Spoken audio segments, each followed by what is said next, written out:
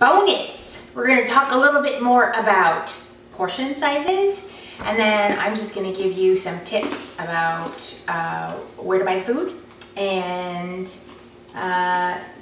some yummy snack tips. So, a lot of times we're surprised about the actual serving size of food. So I picked some of my favorites to just demonstrate to you so you can see exactly what a serving size looks like. So I had my quinoa out, so I just poured some out. Here's the quinoa. According to the box, one serving size is a 1/4 cup, uncooked. This is what a 1/4 cup looks like. So if you're in, rice is about the same uncooked. So if you're eating a lot more than that, that's a lot more calories than a serving size actually dictates. Something to consider. Another thing is steel cut oats. I love steel cut oats, and for good measure, I pulled out some instant oatmeal, maple and brown sugar. I keep it in my house. I have kids. Is it the best thing? No. But as far as some other options that people could be eating for breakfast, it's probably better. But I do get my kids to eat steel cut oats. It's really yummy, and actually you can even cook this in the crock pot overnight. But this is a serving of steel cut oats, 1/4 cup. This is a 1 cup serving of the Kashi Golden Crunch that I showed you earlier in the other part of my video.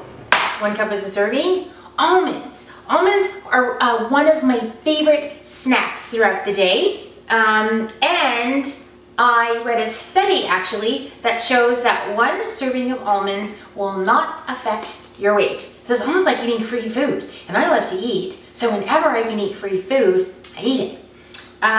So these are almonds. They're just 100% natural, no salt. Some people like them salted. I don't, because 15 years ago I was diagnosed with high blood pressure, which I no longer have because I controlled with diet. But I do limit my salt. And I limit my portions. And so, rule of thumb, the amount of almonds that you can fit on a Post-it note. It's actually about 18, but I ate 1 earlier, so it's actually 17 on here now. Oops. Eggs. 1 egg is your serving size. I almost always have 2. Who wants 1 egg? I don't know. It's 2 servings. Here is a serving size of blueberries. And then I have my fruits. It's usually 1 medium apple. This is small, and it's actually from my garden, which makes me really excited. So I would eat 2. And a yummy, healthy kid snack. Throw some peanut butter on it, or some PB2, which I forgot to mention earlier. This is dehydrated peanuts, or peanut butter, powdered peanut butter, no fat, but has all of the yummy peanut taste. So I will often add this to my shakes, and you can actually reconstitute it as well. But I would typically just go for some natural peanut butter instead of reconstituting that. And, oh, so this is a banana, obviously, just in case you didn't know. It's a pretty big banana. So I would cut it in half, and I would share it with my kids. And I would share it and I would share it right away, because I don't like when it gets all brown and weird after you cut it. This is a perfect example of a serving size of a pear. And this orange is from my garden, but it's pretty ginormous. I cut it in half, share it with one of my kids.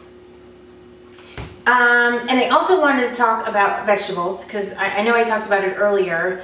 Again, because I have kids and I'm busy and I work, I try to find vegetables that I can prepare quickly, because a lot of times I'll buy vegetables and I intend to cut them up, and I don't.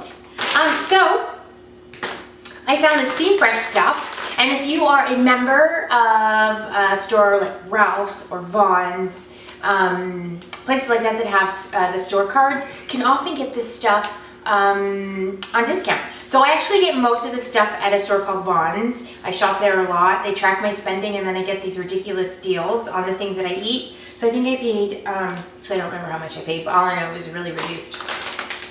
And the ingredient in here is broccoli. No preservatives. It's just broccoli. So I stick it in the microwave, cook it, done. Sweet potatoes, same thing. They're already mashed. They're roasted sweet potatoes. I get this from Trader Joe's, which is another one of my favorite stores. I know not everybody has Trader Joe's, but there are so many supermarkets nowadays that are covering, or that provide food like this in the freezer section. So these are roasted mashed potatoes. The serving size is 5 pieces. They come frozen. Stick it in a microwave. Done. Ingredients: sweet potatoes. Perfect. And then I also wanted to discuss non-animal forms of proteins, which I didn't mention in the last one. So we often have, we have little themes in our house. Monday is Meatless Monday. Lentils, here's an example. It's high in protein, it's a legume, and like black beans. My kids love these too, kid friendly. A lot of different ways you can prepare this if you are a non-animal eater, but we're not, we're actually carnivores in this house. And then for people who do eat fish and other things, tuna is really good. This is really handy. I'll rinse it so I can get some of the sodium off. I have to watch that, although this really isn't high in sodium. So, takeaways. Watch your portion sizes. It's often smaller than what you think, unless it's something like vegetables or fruits. A lot of times you can get more. You volumize, you feel fuller longer.